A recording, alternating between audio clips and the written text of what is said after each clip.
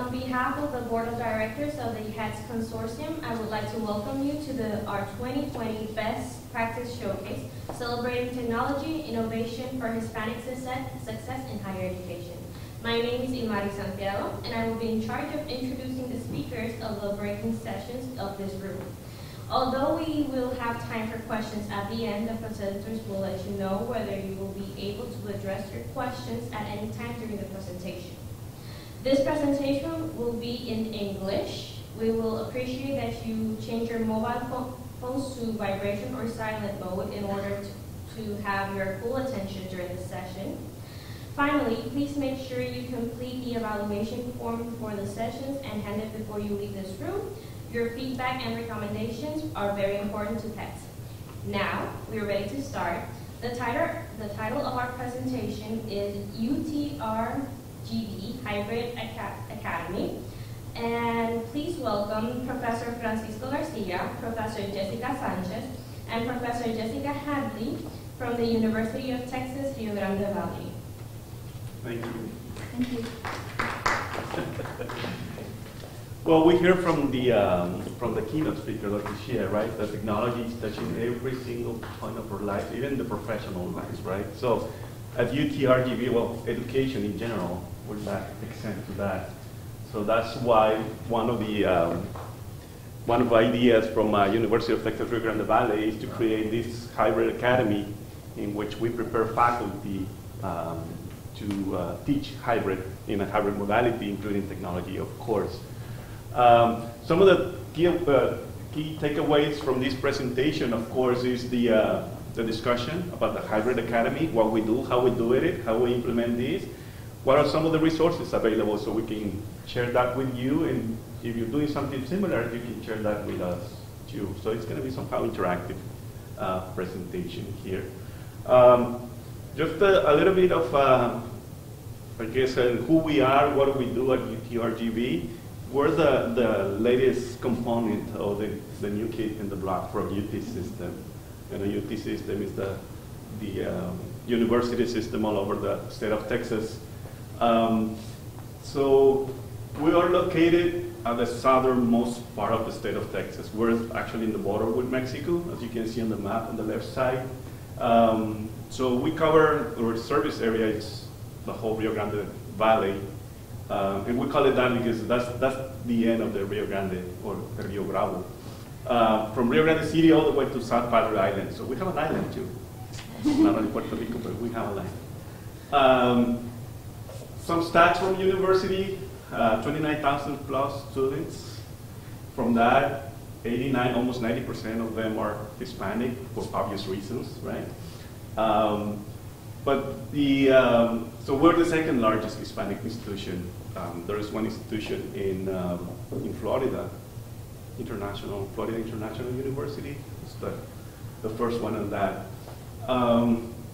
Now in the online side, 684 online sections we offer this past fall semester. Out of there, 15,000 students taking at least one online course. That's 52% of our students are taking at least one online. Majority of them are undergraduate, although most of the programs that we offer are graduate. But we offer a lot of courses undergraduate. So a lot of semester credit hours generated, 373 faculty that taught online. Now, part of the mission of the institution is, of course, student success. Now, student success, is focusing resources to students, right? But in our case, as a department that provides support to faculty, we also believe that faculty support is as important as the student support. And again, we're a quality matters institution. Quality is very important at our university, regardless of the delivery mode. Is it hybrid, online, face-to-face, no matter what delivery, quality should be there. So again, we're a Quality Matters institution. I don't know if you're familiar with Quality Matters. That's it's a nonprofit organization or institution that provides guidelines, rubrics in terms of quality for online and hybrid teaching. So 935 faculty and staff from our university have some kind of a relationship in terms of training from Quality Matters. In our case, the Center for Online Learning, all my instructional designers, including Jessica, they're certified to certify teachers in Quality Matters or faculty members in Quality Matters.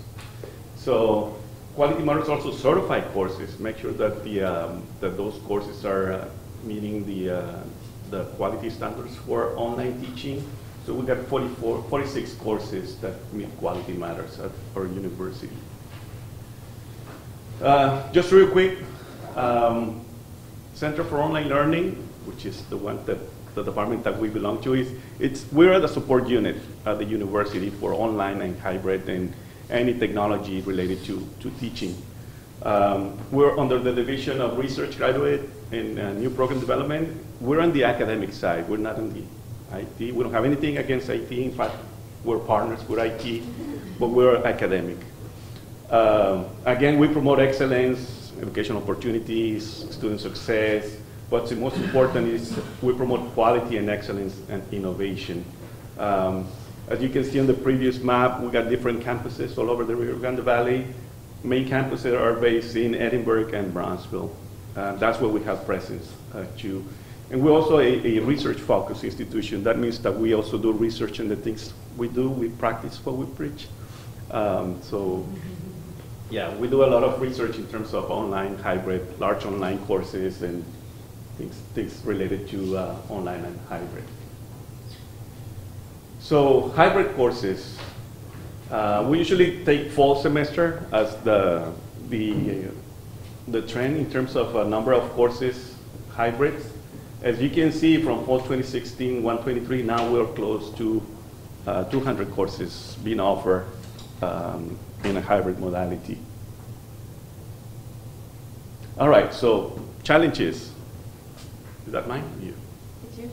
It's mine? Okay. So some of the challenges, I guess a little bit of history here. We were coming from two institutions, the University of Texas Brownsville and the University of Texas Pan American. Even though we're prohibited to say that it was a merge because those two universities closed the doors and became UTRGV, they're the same resources, same infrastructure, same students, same programs and everything. So all of those two institutions were merged. We shouldn't put merge, but they merged. So different ideas came from different campuses, and so we were called. I was the one actually called to be from the Provost's office to come with a process to ensure quality in the hybrid and online. In this case, specifically for the hybrid. So we came up with this hybrid academy. That's what we're going to be talking about the rest of the presentation. So thank you. I just So the problem that was happening is what we were seeing is faculty were having their own ideas of what hybrid meant, how to teach it. And so in our campus, we call it reduced seat.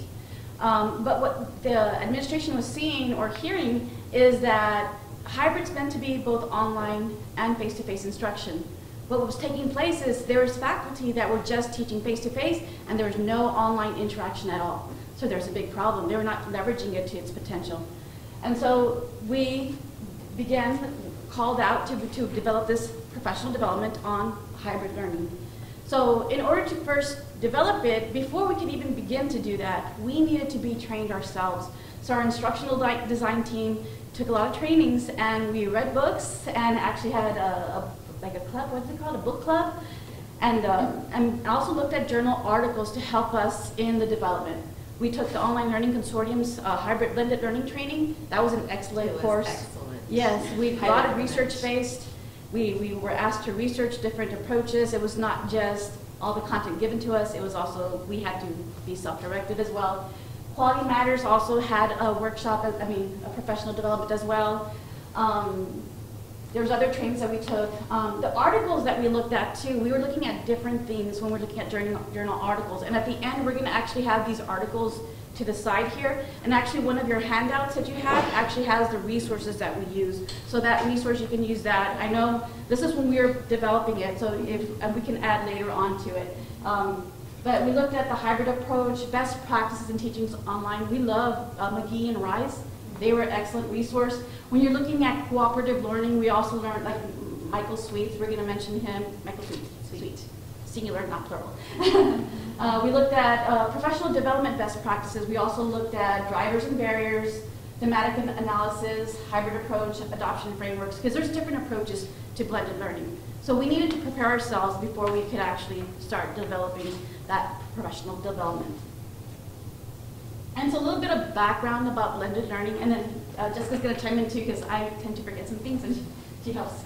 So, like I mentioned before, there's different names to blended, right? There's hybrid, there's reduced seat for us, for our campus, mixed modality. Do you guys have any other names that it goes by? Hybrid, blended. Yeah, same here. And so then, there's also what we see also in the literature is there's so many different definitions out there as well. And actually research has shared like one of the reasons why, so it's not uncommon why faculty are using different approaches, because there's so many also different variations in definitions as well. Lack of professional development, lack of technology support. So there's different things at play that are actually have helped us in our professional development. For us, UTRGV goes by the Texas Higher Coordinating Board.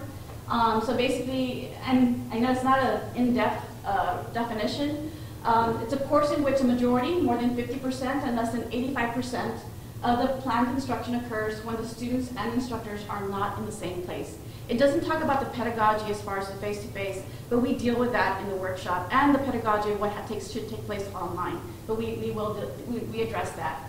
But not only that, so like I mentioned before, so there's different approaches also to blended learning. So rotation model, which we see K through 12, where you have maybe a section for computer labs, a section for problem solving, a section for XYZ, and during the class time, they're actually rotating. Like centers. Yeah, different stations. High flex, and I like to call it a la carte, or the buffet, where that takes place is you have online and an online course running throughout, and it's synchronous to the face-to-face time, where you also have live sessions presenting the same information, maybe having some interaction as well. But the idea with a high flex is, and it's kind of nice, is if you're struggling with a particular concept, let's say you're having a math course and then Pythagorean theorem comes up, and I'm kind of weak in that, I need more help in that. So during that week, I can decide, you know what, I'm going to go to the face-to-face class so I can have more hands-on. And then the rest of the class, if I'm good with the rest of the concepts, then I can just go online on my own. So that's the high flex model. And then you have blended online and blended face-to-face. The idea behind that, when it's blended online, it's more concentration to the online component. Blended face-to-face, more time invested in the face-to-face component. That's the idea behind those. But we decided, because in our first iteration of this workshop, we like, hey, it's your option. You can decide which model you want to go with. And every single participant chose a different model, I can guarantee you. And it led to our decision to focus on the flipped classroom approach. So we changed it. So we now focused on flipped classroom. There wasn't a choice. It was like, this is the method that you're going to take. And the idea behind that, and let me get behind this, the online component basically, at the beginning of the week, you have your resources, your lower order thing you remember, understand, apply, basically learning the material, reading it, hearing the instructor's micro lectures. We're asking for 2 to 3 per module. We also recommend curated content too as well that they can look at. But so the content was taken care of online, right? You may have a pre-assessment here, because the idea between the flipped classroom approach is you need to be prepared to come to class. You need to have read and watched the materials, because we're going to do some hands-on activities so that you can apply the concepts. So the pre-assessment may be right here, and then we go to the face-to-face component, and this is where we have student-centered learning. So it's not the teacher that drives it, where it's the sage on the stage. It's actually like student-driven. So having opportunities to interact with their peers, problem solve, do discussion forums, case studies, and so on. And so the students will then, there'll be interaction, and the instructor is there to facilitate the process of learning. And so that's the FaceTime. They will probably do some of this, some parts of the summative assessment here, but then they'll move on. Once the discussion is done, they'll move on to complete their assessments, assignments that they have to do. They can further the discussions online. And then the following week, new content, new material, or the following module, new content, new material, to proceed the cycle all over again. So that's the idea between the flipped classroom approach. And it's not something new. We've seen this, it's been a while, it's been out there. So best practices, right? Because people want to hear about best practices for hybrid learning. So we wanted to share some effective practices that should take place in the online and on the face-to-face environment. So first off, of course, in the online environment, it's not just relying on the text, but multiple forms of representation of the materials, right? Universal design for learning. So we're looking at asking our faculty to develop pre-recorded lectures so that students can, at their own convenience, look at particular topics, and they can relook at those particular topics at their convenience, at their own time, and in greater depth. So we recommend like 5 to 10 minutes, no more than 10 minutes of the video. We're not saying taking a 1-hour lecture and making it 10 minutes. We're saying no, segment it. And what you find when you actually develop those micro lectures is your 1-hour lecture that would have been 1 hour is actually a lot less because you're more focused on the material and the content. So it becomes more streamlined. And the nice thing about those videos too, and I know I talk too much because I digress from the topic a little bit, is because you can reinvest it. Like you can use it in another course and like, hey, if there's a gap in the other course, I can use this video to, hey, last semester or in the previous course, we learned about this. If you kind of forgot about it, let's go back to this video, and so you can reuse. We also recommend asynchronous discussions, so the online environment, right? Continue the discussions taking place online to go more in depth. And like how the keynote speaker was talking about presence and interactivity, it's really important to have those continued, that community building in that course, not just in the face-to-face time, but carry it out into the online time. Formative assessments, and they're low-stakes assessments, but it's just, those are there just to make sure that they're actually reading the material, and it's a way to create accountability. And that's something important with cooperative learning, accountability, and in the flipped classroom approach. So this is what takes place online. I know we didn't talk about all of the practices, but this is just a short bit of information. Then when you get to the face-to-face time, you want to have instructor-guided activities. And something important about this too is for those activities, you need to have detailed instructions. You need to be prepared. Because if you don't have detailed instructions, students, it's not going to go smoothly. So a lot of time is going to be wasted addressing questions and trying to go over things over again. So it needs to be planned. Student-centered tasks, the group work, problem-solving simulations. We think about a proximal zone of development where we have support structures. So it's not just the student alone learning by themselves. You actually have a group of peers helping each other out. And then you also have yourself as the instructor going around, and also like if anyone's stuck, you can address any questions that they have while they're working on their tasks. And again, we emphasize not only accountability online, but accountability face-to-face, because they have to be prepared. And something, because yes, we've seen this in our institution, so I'm not sure if you've seen this in yours, but what the people have been using the face-to-face time when they were focused more to the online environment is when students came face-to-face. So there was the other direction where the one common approach problem was just focusing on the lecture and no online component. Then there was another group focused on the online component, and then when we met face-to-face, just administer exams, and that was it. And that's a problem. It's a big, big problem. They were not leveraging it to its potential. And so these are things to keep in mind when you're thinking about the different effective practices. And of course, again, this is not all inclusive, just some tips. So what should happen in the face-to-face time? We did this last night, like we were working on it. So imagine online course, you're expecting them to actually have read the materials, watched the video lectures, whatever you selected, right? And then, so these are two different approaches that we're kind of giving, right? So Sweet, in his article, it was really nice. He described, so if you don't have a formative assessment done online, like a quiz to do online for accountability, you can have an individual quiz done in the beginning of class. And then they turn that into you. So that's the individual accountability. You're supposed to have read, this is for a grade, individual accountability. Then you get them into groups. And in groups, they go ahead and answer the questions together. And this is nice because you have peer-to-peer interaction. They discuss the questions. Those that actually prepared will have be better informed those that are not prepared. And so basically they have the group quiz, and then that's counted as another grade. Not a grade, but a bonus That's point. a bonus. So when the group gets together, they have to confer on the answers. They have to all have the same answer. Then the group shares that with the instructor here in the check-in. So once they finish the quiz as a group, then they check in with the instructor. And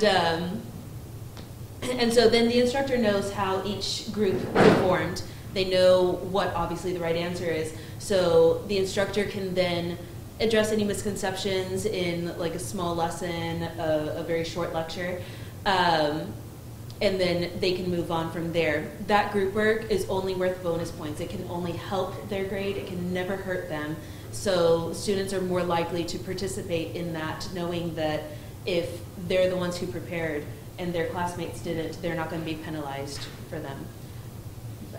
And then there's a micro lecture time or micro lesson basically to address. So if students are still struggling with concepts, this is a great time to address those misconceptions or problems. So then you take some time. So we're not saying don't have any time of micro learning taking place in class. You can actually lecture in class, but don't take, but break it down with interactivities and so on. And then we have this fun thing here, because you have this is where you have your group activities. You can actually have one complex activity, really hard activity that's going to invest the majority of the time of the class to do. And then once that complex activity is done, you should have a Q&A session to address any questions from that process, and then have a summary and a summary to go over, kind of to provide closure to the lesson, because we often forget to give closure to okay, now that you did this, here are some key points or key ideas that you should have taken away from this process. And if you didn't, then blah, blah, blah, whatever. Right? So you give them some information. So that's a complex. Another one is, okay, maybe you have more than one group activity. So we call it the group activity cycle. And in this group activity cycle, you always begin with detailed instructions, give them guidelines. Maybe you keep those instructions on the board while everyone else is working in groups. That way they can always refer to it. Then you have them do their group activity. And then again, there's a share and recap. So for accountability's sake in this process as well, accountability is important, it's always emphasized, is we want every group to share and different members of the group to share. So that's something that we want to make sure to do. So that way, there's nobody slacking. And in Sweet's article, he said that if you're considering what size of group should I have? The size is 3, no more than 3. Because otherwise you get bigger groups, you get people that maybe slack off and let others take care of everything. And then, oops, sorry, the other one was just simply, I don't know how much I'm here. The other one is just maybe you have the formative assessment online, a Blackboard quiz, for example, for us, a Blackboard quiz. Then, if in that case, if you have a quiz online, then you have homework. You have homework to look at the data, and then look at what areas the majority of the students are having struggles with. That way, when you come back to class, you're going to do a lesson to go over the misconceptions. What I would think then to do is, for STEM classes, for chemistry, math, physics, I would then create similar questions of the problems that they had problems with, and then have them do them as a group to see if they got it. And the thing again is, because it's in a group, they're going to be learning from each other as well. So you'll have people with strengths in that group, and they'll be helping the others, teaching them, or you as well, going through the course, help them as well. And then you can do any of the above combination activities. This is just ideas to give for the face time. So our workshop, back to our workshop. So if we're going to teach hybrid, about the hybrid approach, and if we're going to focus on the flipped classroom approach, then it would make sense for us to offer it in a flipped classroom approach. So we did that. So our face-to-face time was to review. So first, of course, we asked faculty to review the materials that we created. We had micro lectures. We created our content through SoftChalk. We also had assigned tasks for them to do. Those tasks will be going to be used for their course. So these aren't just busy work. They're going to be artifacts used for their course. And when they come into the class time, we'll review the concepts because they took the SoftChalk lesson. There's some built-in quizzes built into SoftChalk. We also have hands-on activities. So for example, when we talk about assessments, we also talk about rubrics, developing rubrics. We're going to actually have them develop those rubrics there as well, so hands-on.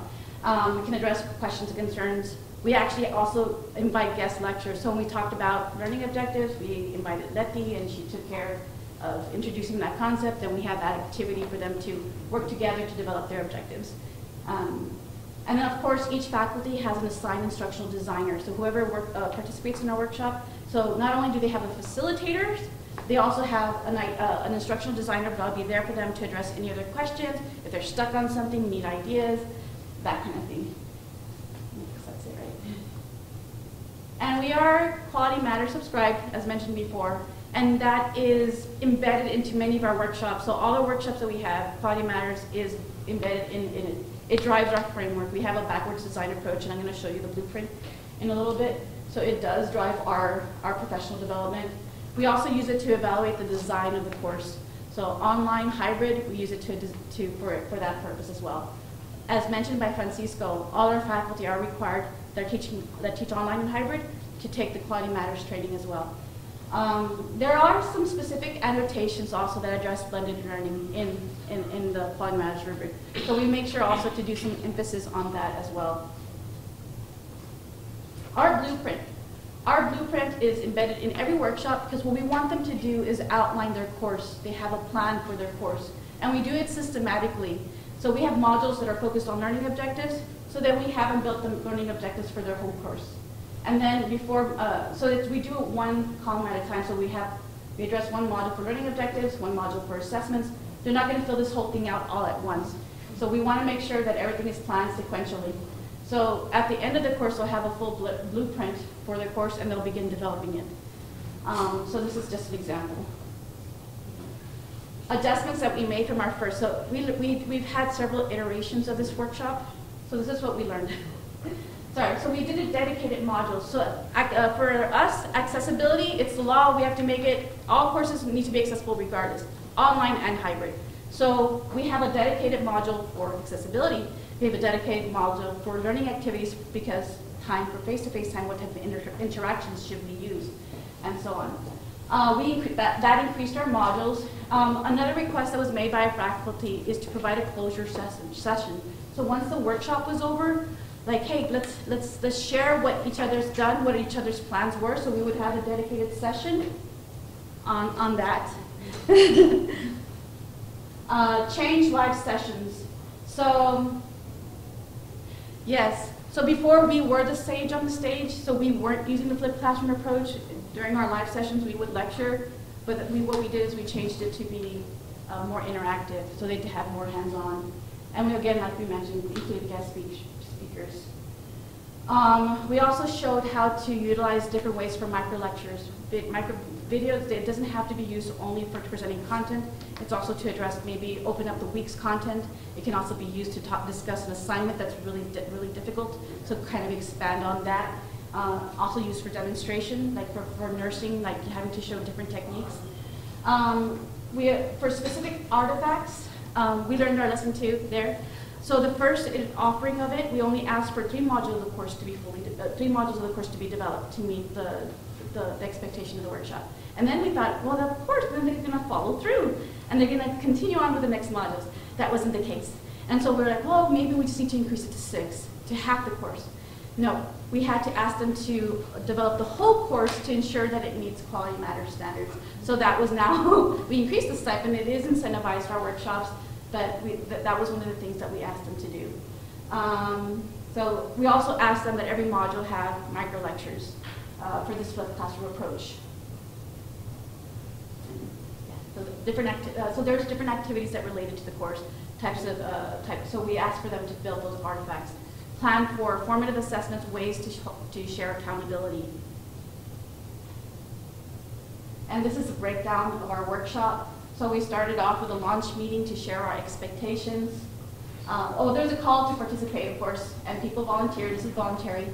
Hybrid Academy, we gave a launch meeting to share our expectations. And then we're going to jump and actually go through this in the next slides.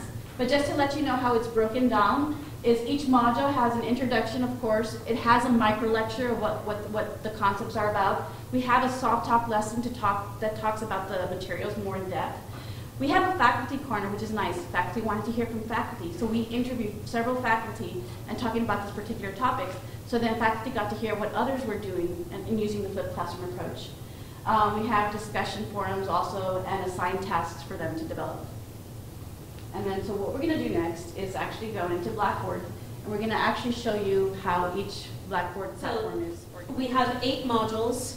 The first one is what is hybrid, and the reason we developed that one is because we have so many definitions and so many words, and a lot of faculty, of course, are subject matter experts. They're not trained to teach their content. So this is kind of the primer to get everyone on that same playing field so that we can continue with that common language, that common understanding of what good teaching is, and especially good hybrid teaching.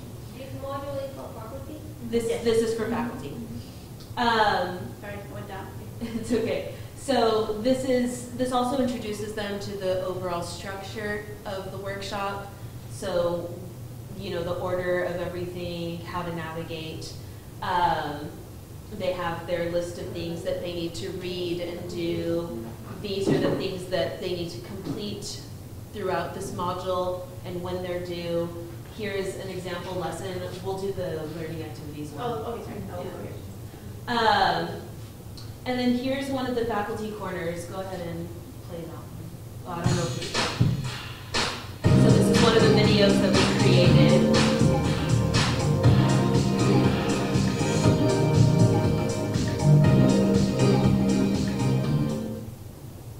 In my big lectures, I actually do have augment, and in the lab, I use a full hybrid model with flipped classroom.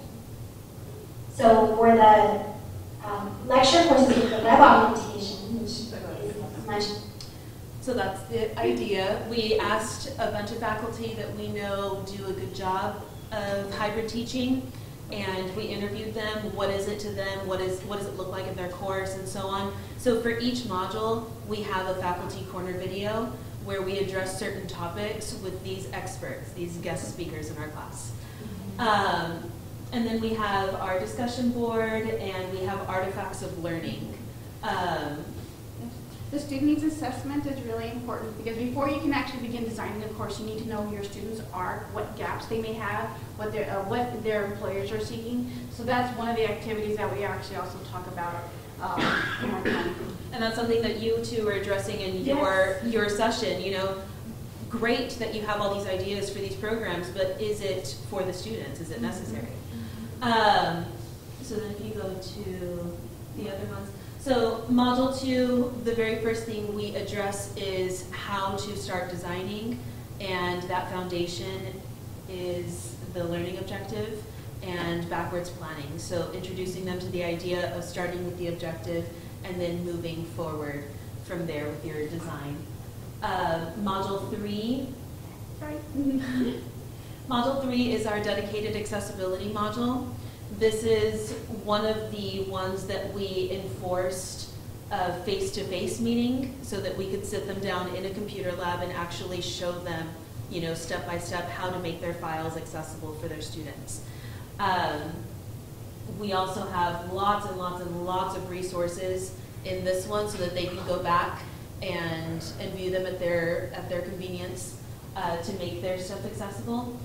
We have them submit in this one a syllabus, an accessible syllabus, because the syllabus includes not just headings, but also images usually, and they have tables. So they have like a plethora of accessibility problems, right, that they can then tackle and make sure that it's accessible. Then Module 4 is assessment. So now that we've talked about accessibility, we can now move forward with the actual design of the course. So now we have accessibility at the forefront. We can think about how we're assessing. And the reason, the real value in this particular module is that a lot of instructors think that assessment is that test bank that came with the publisher's book, right? And so we have to broaden and expand that definition to include informal and formal testing, formative, summative, authentic, rigorous assessments. So we open their eyes to all the things that could be considered assessment in their course. And so they get very excited about this one. Module 5 is instructional materials. Now that we know what our objectives are and how they're going to show that they've met them, then we move forward in, now these are the things that we're going to curate and that we're going to create to make sure that they can actually accomplish these goals. So in this one, we ask them to curate materials and put it in the blueprint form. So they're saying, okay, I want this YouTube video, this article, this chapter from the textbook, I want them to read this blog, and so on. And then we're also tasking them with creating their own micro lecture video. I think it's a 5-minute video for this one. We asked them to develop a script. So they develop their script and they share their link to their video within this module to get them started in their course. Then module 6 is the learning activities one. So here's where we'll show you an example of what our soft chalk lesson looks like. So same structure. Once again, this one was unique in that we had to span, because we're in student view. But it's also Internet Explorer. It doesn't work. It works with Firefox, doesn't like it. Oops. Anyway, so are you familiar with soft chalk? Yes, I am. Yes. Okay. So soft chalk is a lesson authoring tool. And it's very similar to like an online Word document, if you will, and then it makes lessons that look like little web pages. And we build interactivity into them too, so There we we have a crossword. Oh, There we go. So this one was unique in that we had to address how to have activities in the face-to-face and the online environment, how to leverage the tools for both. So this is a little bit of what it looks like. We go over the standards of Quality Matters. This is why we're doing it, and move forward into authentic, rigorous, what do these things look like in the actual classroom. So if you click here, a discussion that has undefined expectations is still in development. You cannot submit that yet, right? And so on. We have quality as relevance, so just because you think that yours meets quality doesn't necessarily mean that it's quality for the students. The students are 21st century learners. We're preparing them for 21st century jobs that don't exist yet, so we need to keep that in mind and develop these soft skills, right? These employable skills. You go to the next page. So this one talks about, like what Jessica was saying, you need to have very defined expectations of the face-to-face class activities. And this one takes them through a model called GRASPs. So you identify your goal for the activity, the role, the audience, the situation, the product, and performance. And so we give an example of M&M bulk shipping. This is found online, but you're more than welcome to take a picture. If you'll go to your completed prompt, Jess. This one? That one. So if you want to take a picture of that one, that's what it would end up looking like when you put all of those components together. And then here's a community outreach event example also. Yeah, for service learning, we have service learning courses. Next page. So here's where they would put it in order. You know, this is your face-to-face and your online activities. How should they go about? You scroll down. And then, yeah, we're good on time. So, yeah. So that's an example of what one of the lessons looks like within the larger module. And then we have the technology in and out of the classroom. The cohort votes on the technology that they want to learn more about, and then we have a face-to-face session explicitly for that group so that they can learn more about it. And then the course overview. So that's the completion part.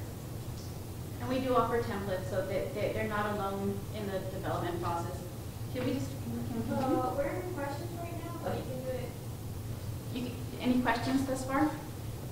Yeah, I don't know if somebody asked before, but the activities that you do in SoftShop are integrated with the gradebook in Blackboard? Yes. Have you ever had a problem with this? We had a problem with people using Internet Explorer. Okay. We also had a problem with people clicking complete. Okay. So is this providing instructions? Okay, several years ago, we buy some licenses, and we had the problem that the HTML was a little bit dated. It was like, Was this before the cloud? yeah. maybe. Yeah, no, we now push everyone that used the old one to the cloud. The cloud has made life so much more easier. Okay. Like, no more problems about synchronizing, like if people forget to synchronize. It saved a lot of that headache. The only thing is, like, that recommendation about expected browsers to use these. We now only say Firefox and Chrome, and that's it. That's the recommended browsers that we ask for. So yeah. When we had the standalone version of SoftShop, there was a lot of problems synchronizing with the Gray Center or even deploying the actual modules. But now that they sell the accounts on the cloud, it's very easy now. It's seamless integration. Yes. Okay. I'm sorry. So these are just our templates, so they don't have to start from scratch. And we actually have plugins specific for hybrid learning too. The development phase, it takes 4 to 6 months to develop an online and hybrid course. And so we do have a revised revision phase too when they do quality matters review. Once they meet that review, for the hybrid academy, we just do 1 review. For our blueprinting process, it's 2. Once they complete all that process, they do get a stipend. They don't get the stipend before, they must meet everything after. Any other questions?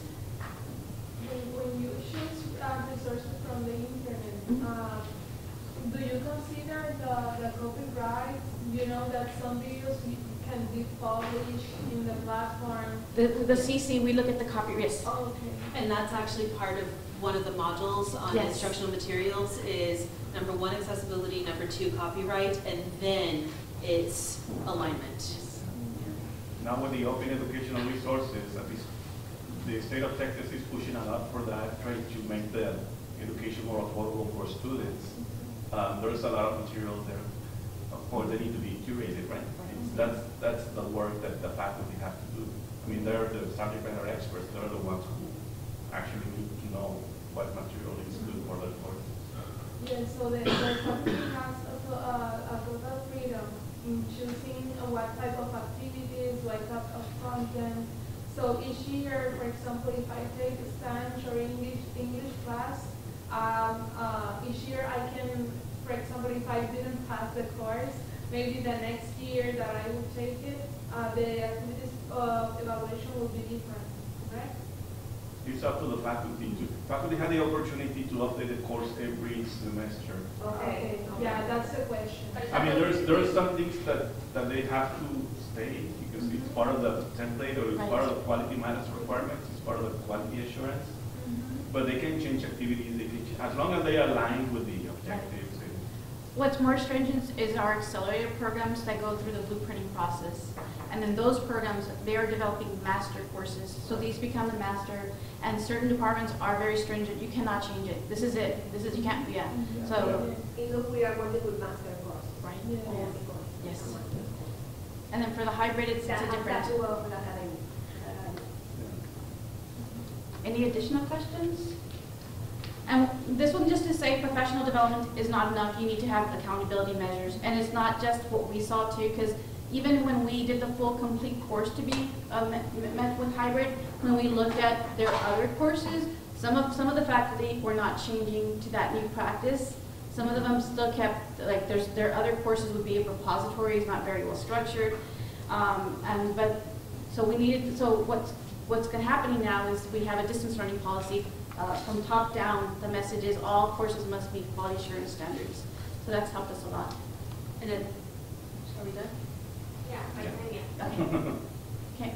Can she finish or let her? Yeah. Oh, no, and on the instructional designer side, one of the ones that I supported, he actually invited me to one of his first face-to-face classes so that I came in as the expert and I explained to the students, this is what hybrid is, this is what you should expect from your course, this is what you should expect from your instructor. And so I stayed and I helped with the activities and everything, so I was involved in that class as the guest speaker. And it also helped me promote our department. If you ever have any questions about Blackboard, about your course, you can come on over. So it was a nice experience for everyone, and those students were very successful. I wouldn't say because of it, but they were.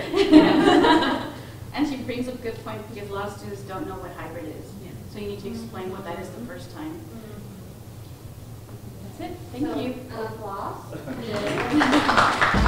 Applause.